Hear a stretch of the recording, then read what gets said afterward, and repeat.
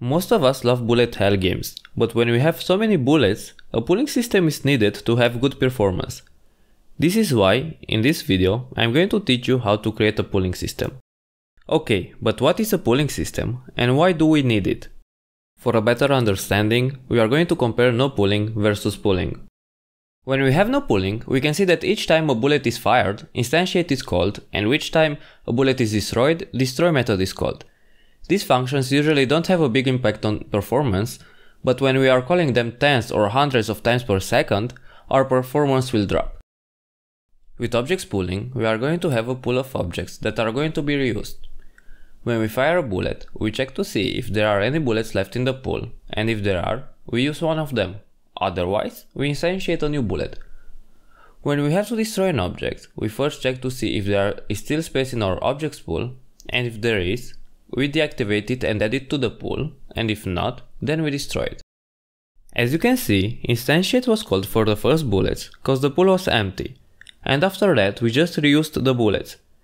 Now, this is really good because we don't have to call instantiate and destroy so often. But when the first combat breaks out, we still risk to encounter a lag spike, because we are going to instantiate a lot of objects. To handle that, we can also have a pre-warm on our pool, meaning that the bullets are going to be loaded in the pool when the game starts. And when a fight breaks out, we already have the bullets prepared and no lag spike is going to occur. Great! Now before we jump in the implementation, let's take a quick look at the scene.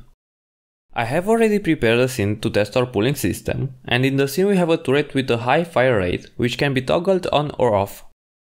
I won't bother with explaining the turret implementation because it's not important for this video. The only thing that you need to pay attention to is that right now the bullets are instantiated each time the turret fires and destroyed after they have traveled a certain distance or they collided with an object. We create a new folder inside our assets and we call it pooling, and inside that folder we create a new script called Pullable object. Pullable object is going to be the base class for all pullable objects, so we are going to make this class abstract, and we are going to have two methods: invoke destroy, which is going to invoke onDestroy action, and reset state, which is going to activate the object and handle any logic needed to reset the state of the object. Next, we go to the asset store and search for JSON keyword. We select json.net for Unity asset, download it, and import it in our project. We are going to need this in order to read from JSON file. After the install, we create a new script called pool and we open it.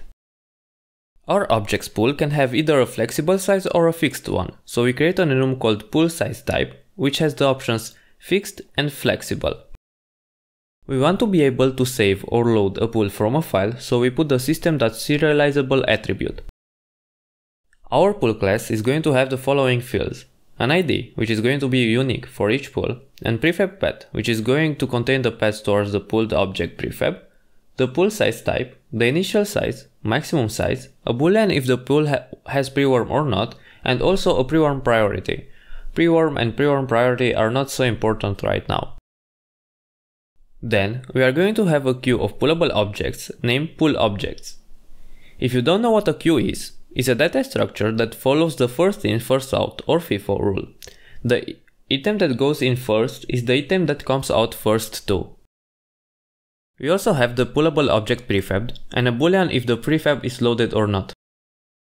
We declare a public objects container, which will be the parent of our pooled objects.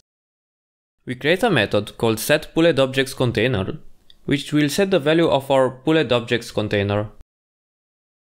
The next method that we create is createNewPullableObject, which is of type pullableObject. This method is going to return a new instance of our prefab.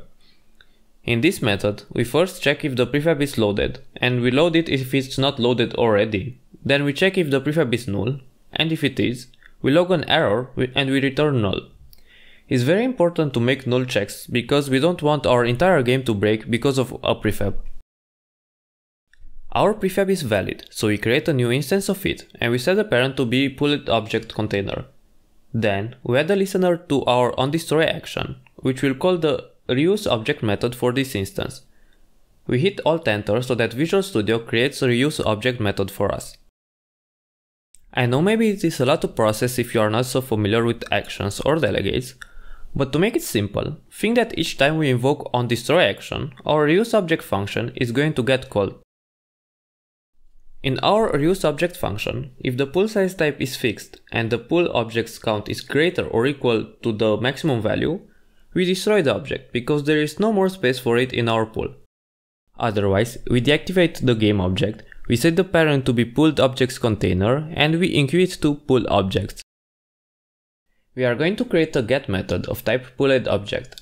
If PooledObjects.count is greater than 0, the method will get the next pooled object using PooledObjects.dequeue. It will call a reset state for that object and it will return it.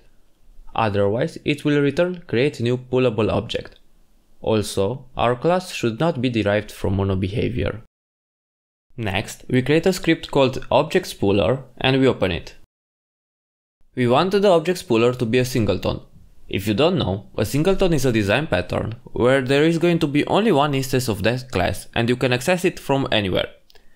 To implement the singleton, we create a property called instance, and inside the getter, we check if the instance is null, and if yes, we create a new instance. After that, we return the instance. In the awake method, if the instance is not null and is different from this, we destroy the game object, because that means that there is already an instance of Object Spooler, and otherwise, we set the instance to be this game object. Then, we declare a dictionary with a key of type string and value of type pool, and we call it pools. We create a method called loadFromJSON. This method will check if the file pools.json exists in streaming assets, and if yes, it will use JSON-convert that deserialize object to load the pools from JSON as an array of pools. And after that, we use that toDictionary extension from LinkU in order to convert the array to a dictionary so that we can store it in pools. We call this method in awake. Then, we create a method called setPoolsContainers, which will create a container game object for each pool. Each container will be named using the ID of the pool, and after that, this container is going to be assigned for that pool. We also call this method in awake. After that, we create a method get, which will take a string ID as a parameter and it will return an object of type pullable object. If the ID exists in pools, the method will call the method get from the pool with that ID, otherwise it will return null. Then, we use method overloading to create another get method, which will require an ID, a position, and if the ID exists, it will return the pulled object, but it will also set its position, and otherwise it will return null. We create another get method, which will require an ID, a position, and a rotation, and if the ID exists, it will return the pulled object at the given position and with the given rotation, and if it doesn't exist, it will return null. We create a fourth get method, which will require an ID, a transform named newParent, and a bool reset transform, and if the ID exists, it will return the pulled object with the new parent as a parent, and it will reset the position of the pulled object if the reset transform is set to true. If the ID does not exist, it will return null. The implementation is done, now we just have to do a couple more things. Let's head back to Unity. In Assets, if you don't have a folder named Resources, create one. Inside that folder, I have a folder named Prefabs, and inside it I have the bullet prefab that I want to pull. Just make sure that your prefab is inside the resources. Then, back to Assets. If you don't have a streaming assets folder, create one. Inside it, we are going to create our pools.json file. To create a .json file, right-click in Streaming Assets, show in Explorer, then enter Streaming Assets, create a new text file, and rename it to pools.json. Make sure to change the extension from .text to .json. Inside it, we add an entry to our prefab, we give it an ID, and we make sure that we write down the path to that prefab inside the resources.